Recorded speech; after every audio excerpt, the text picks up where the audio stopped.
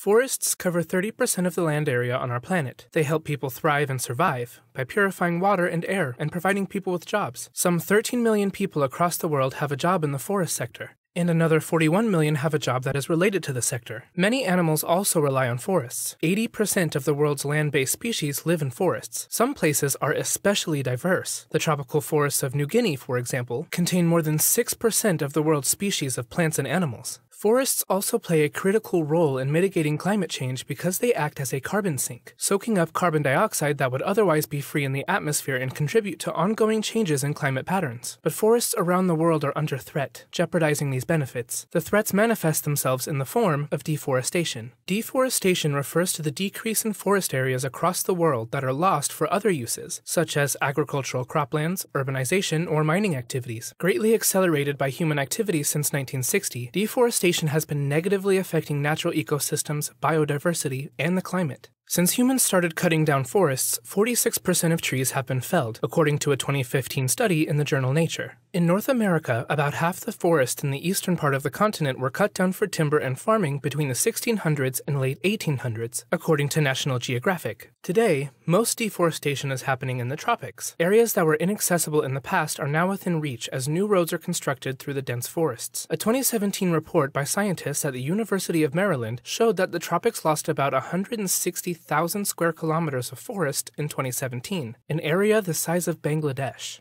The World Bank estimates that about 10 million square kilometers of forest have been lost since the beginning of the 20th century. In the past 25 years, forests shrank by 1.3 million square kilometers, an area bigger than the size of South Africa. In 2018, The Guardian reported that every second, a chunk of forest equivalent to the size of a soccer field is lost. And the Union of Concerned Scientists estimates that an area the size of Switzerland is lost to deforestation every year. Farming, grazing of livestock, mining, and drilling combined account for more than half of all deforestation. Forestry practices, wildfires, and, in small part, urbanization account for the rest. In Malaysia and Indonesia, forests are cut down to make way for producing palm oil, which can be found in everything from shampoo to saltines. Growing the trees that produce the oil requires the leveling of native forest and the destruction of local peatlands, which doubles the harmful effect on the ecosystem. According to a report published by Zion Market Research, the global palm oil market was valued at $65 billion in 2015 and is expected to reach $92 billion in 2021.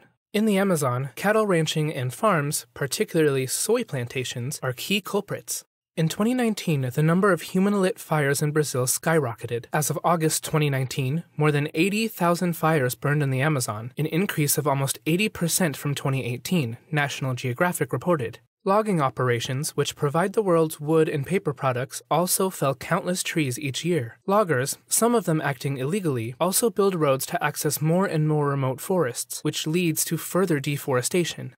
Illegally harvested wood finds its way into major consumption markets, such as the US and European Union, which further fuels the cycle. Forests are also cut as a result of growing urban sprawl as land is developed for homes. Deforestation not only removes vegetation that is important for removing carbon dioxide from the air, but the act of clearing the forests also produces greenhouse gas emissions. The Food and Agriculture Organization of the United Nations says that deforestation is the second leading cause of climate change. The first is the burning of fossil fuels. In fact, deforestation accounts for nearly 20% of greenhouse gas emissions. The most known consequence of deforestation is its threat to biodiversity. Living things have mastered the art of adapting to new environments. This is how life on Earth manages to thrive from the Arctic tundra to burning hot deserts. However, it takes time for life to adapt. Deforestation alters land too quickly for plants and animals to cope, which means that many of them do not survive. If enough deforestation occurs, entire species can be wiped out. Deforestation affects local people and their livelihoods. Healthy forests support the livelihood of 1.6 billion people globally, 1 billion of whom are among the world's poorest. This means there are many people depending on forests for survival and using them to hunt and gather raw products for their small-scale agriculture processes. But in developing countries such as Indonesia, Vietnam, Brazil, or Mexico, land tenure systems are weak. This allows big businesses to get these lands and use them for other ends, disrupting local people's lives. Locals then have to make one of two choices. They can decide to abandon their land and migrate somewhere else, avoiding conflict and embracing the challenge of a new, different life, or they can stay and work for the companies exploring it in remote plantations, often getting unfair wages and working under inhumane conditions.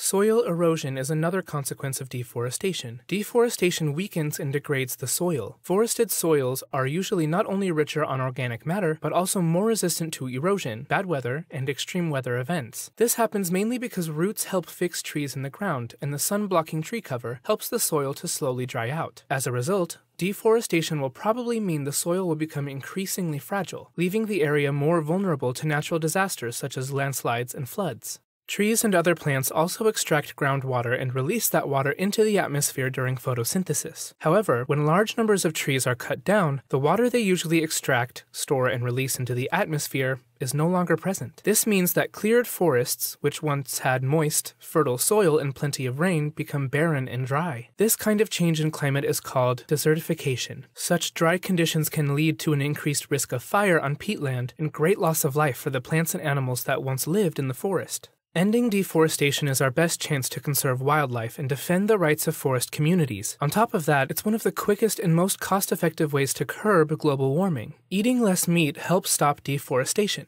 Some studies show that without meat and dairy consumption, global farmland use could be reduced by over 75%. In this way, reducing your meat consumption is also a big step to stop not only deforestation, but also global warming on a larger scale. Remember, a lot of space is needed to grow both animals and the food they consume, while other nutritious foods could be grown and result in larger food quantities using the same space. Consuming less and more consciously helps stop deforestation. As consumers, we can choose to buy less industrial and transformed products such as cookies, noodles, or cosmetics that use plenty of palm oil. Instead, we can go for a homemade approach with fewer chemicals and food preservatives, which is better for both the planet and our health. However, if you are not willing to make such changes, because they are time-consuming, you can still consume more responsibly while keeping your lifestyle. To this regard, you can buy products from brands adopting eco-friendly business practices. When it comes to food, buying directly from small farmers using agroforestry practices is the best choice for the planet. Your smartphone, your laptop, or your car are all made of aluminum, plastic, and rare earth minerals, among other materials. To get these, land was cleared to build mining sites, roads, and factories. The longer we use our products, the higher the chances that demand doesn't grow. Economically speaking, if the demand doesn't grow, production won't grow either, and it is not necessary to clear more space, to extract natural resources, and build human infrastructures. And finally, the last solution: reforestation and afforestation.